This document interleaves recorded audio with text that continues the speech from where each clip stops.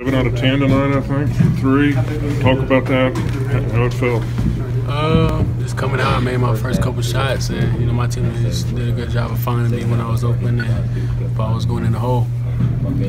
Were you focused on being a scorer tonight? I mean, or did this Coach talked how everything kind of came in the flow?